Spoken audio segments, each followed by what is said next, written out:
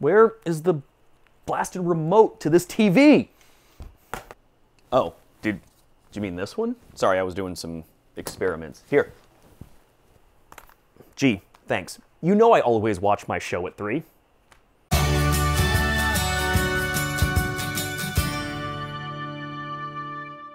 Television remote controls, like this one, rely on beams of infrared light to turn on your TV or change the channel.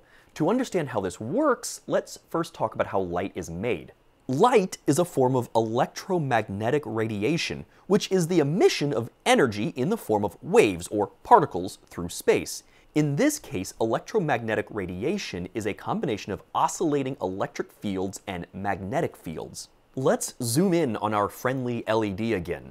And let's say this is an atom in the glowy part of the LED. This large piece is the nucleus, and these smaller bits are the electrons that move about the nucleus in regions known as orbitals. If we were to give this electron some energy, say from an electric current, it might jump up from a lower orbital to a higher orbital, farther away from the nucleus. When that electron tries to return to its default state, it must give up some of its energy, and it does this by releasing a photon, which is the smallest possible chunk of electromagnetic radiation. One photon isn't a lot, but when we continually add energy and let lots of photons be released, we get light. The frequency of the electromagnetic radiation generated in this manner determines its properties. All the different frequencies of this radiation makes up what we call the electromagnetic spectrum. This spectrum is made up of radio waves, microwaves, light, X-rays, and gamma rays. The part that our eyes can detect is known as visible light and is comprised of only a very small range of frequencies in the entire electromagnetic spectrum.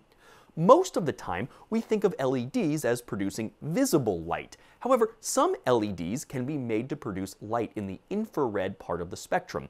Even though we can't see it, it's still light. If you look closely at the Circuit Playground Express, you can see two components labeled TX and RX.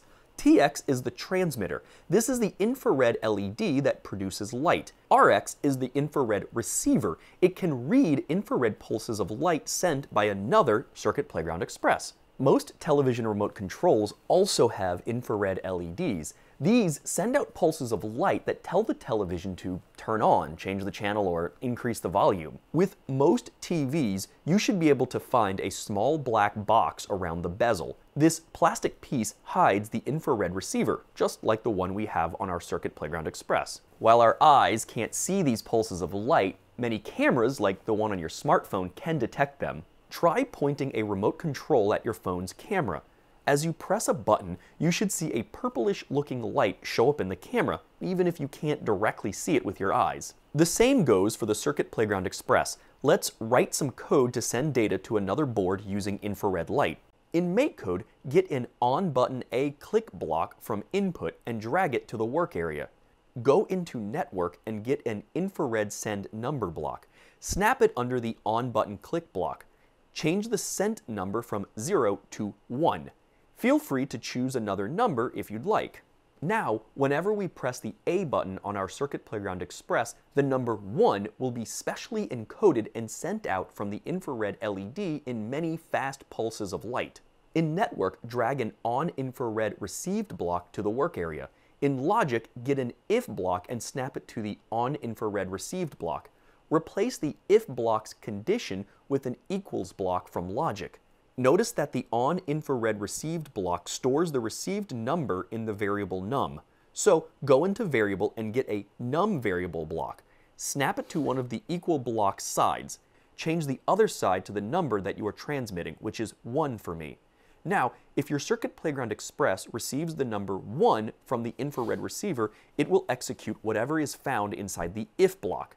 You can have it do whatever you want, but I want mine to play a silly sound. So go into Music and get a Play Sound block. Snap it under the if statement.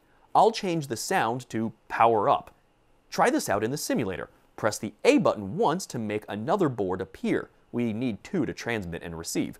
Press A again and you should hear your sound.